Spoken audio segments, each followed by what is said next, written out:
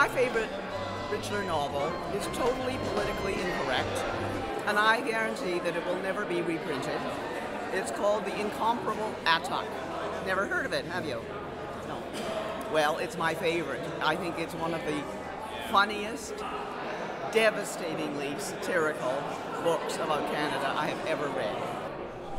I mean, things do change. I mean, for most of my adult life, it was assumed that every South American country was run by a dictator, and that's not true anymore. So things do change, but I think there'll always be governments that don't want to hear what people have to say. At every event we host, and at literary festivals across the country, PEN Canada asks that a place be reserved for a writer who cannot be in attendance, who cannot do what Calvin, Charlie, and Sean are about to, exercise our right, perhaps even our obligation, to speak out and to be bold, active citizens. This evening, we are joined by Nasreen Sotoudeh, a prominent Iranian human rights lawyer, currently serving a 6-year prison term for her outspoken advocacy of clients arrested after the June 2009 presidential elections. This evening, we have the privilege of hearing a legendary comic writer and a comedian, actor, and author as they consider the state of humor in this country, particularly since the passing of our leading literary satirist, Mordecai Richler. Their conversation will be moderated by Charlie Foran, president of PEN Canada, and among other things, Richler's most distinguished biographer. Funny, strange, satire after Mordecai Richler is a good, pertinent topic. PEN Canada, as Randy mentioned, is a freedom of expression organization.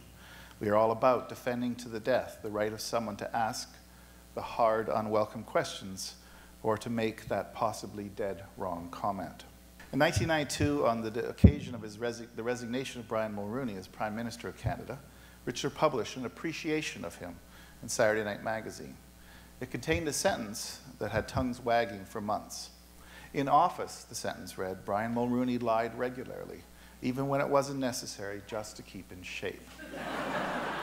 Richler reprinted the Mulroney piece in his final collection of essays, Spelling the Cat. In the book, the sentence now reads, all politicians lie, but few as often, or as mellifluously as did sincerely yours, Brian Mulroney, who lied even when it wasn't necessary, just to keep in shape, his voice a dead giveaway, sinking into his Gucci's whenever he was about to deliver one of his whoppers. What was Richler doing in the first dig, rhetorically, and what was he doing in the second?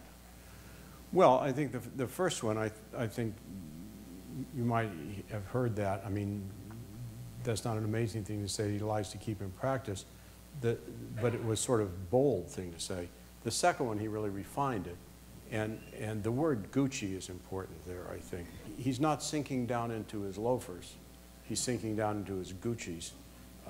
And as I said the other day in that newspaper thing, I think specificity is important in humor. Sean, do jokes or digs get better and better?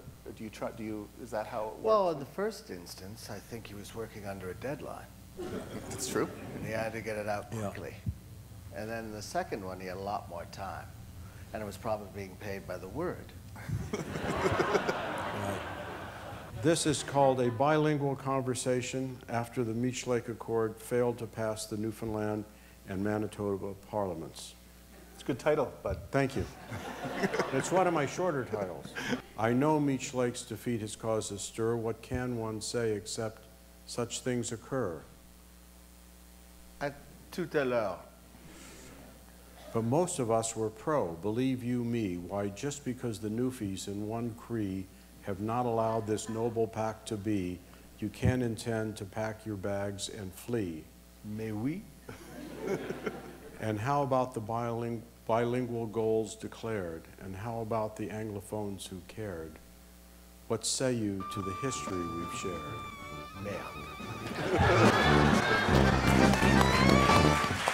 Merde.